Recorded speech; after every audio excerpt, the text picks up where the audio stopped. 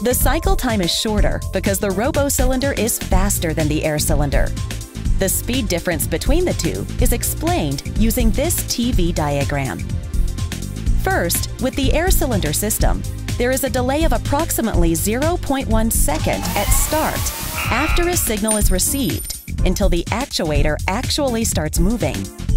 This delay corresponds to the time needed for the solenoid valve to open to take in air, and this air to travel through the pipe, enter the air cylinder, and generate the pressure to move the piston.